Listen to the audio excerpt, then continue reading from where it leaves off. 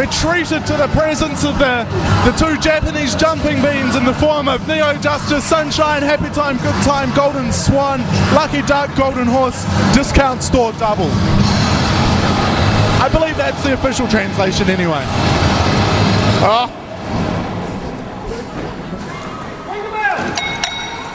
Matt Wolf calling for the bell, even though all four men are in the ring. I would say he's lost control of this, but I don't think he ever had control. There we go, Misha. I think the only people with control of this match at the moment are Neo Justice Double. They seem to have the professional standard well in hand.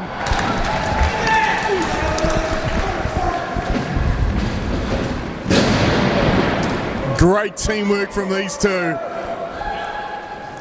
Well, Neo Justice Double, IPW's specialist in the art of battle forms, they call them, these signature double team moves that hopefully we'll be lucky enough to see tonight. Well, and there's one right there. I struggle to even think what you'd call that other than impressive. That's right, the double knee breaker. Looks like they're getting ready to fly here, Big Nate. Oh no, Matt Wolf finally got some control.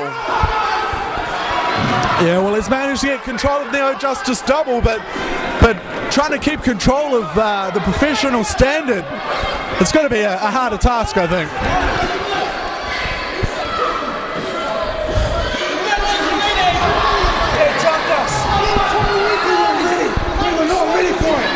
The professional Joseph Kincaid just informing the audience he wasn't ready. From what I remember, they jumped Neo Justice though. Well, you've obviously got a selective memory there, Kendall. I think we need to look at the tapes to confirm that one. Here we go, with some semblance of a match now. Well, Joseph Kincaid, Death Valley Driver. It could be over early. Kazuki trying for a crossbody, but the professional Joseph Kincaid managing to catch the man in midair, and now it looks like he got a thumb in the eye or something. Kincaid complaining he can't see. Wow, looks like he's managed to heal it himself. Just look at that elevation there. Big knee. When he drops that knee across the throat of Kazuki. Kazuki is definitely in the wrong part of town at the moment. And, you know, as much as I dislike this tag team, this is why the Professional Standard are one of the top tag teams in the country, is their wrestling. And the fact that they'll try and help each other out, but it looks like Kazuki's had enough. Well, as you mentioned, they are one of IPW's top tag teams, and that's no mean feat in itself. IPW has one of the deepest, richest talent pools when it comes to tag teams. It was only a few short months ago that we introduced those new tag team titles, and ever since then it's been one of the hotly contested titles of. And this is what we're saying. It's teamwork like this that the Professional Standard had brought to this tag team division.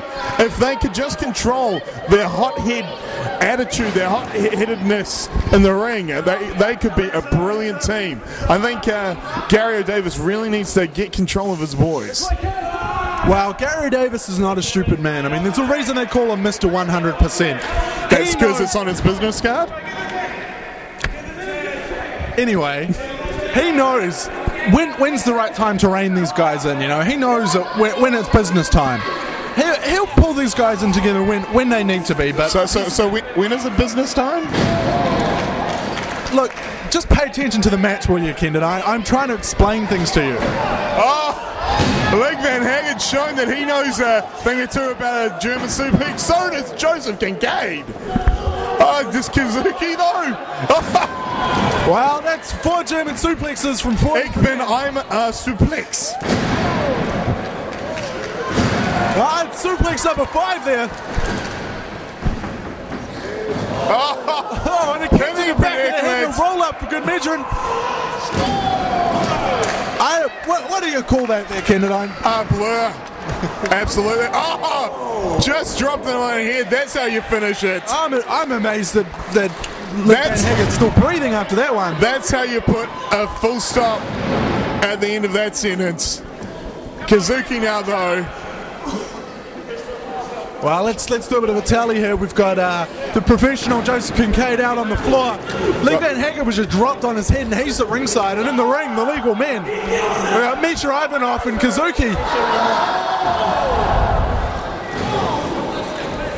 Ivanov ducking the clothesline there and returning in kind.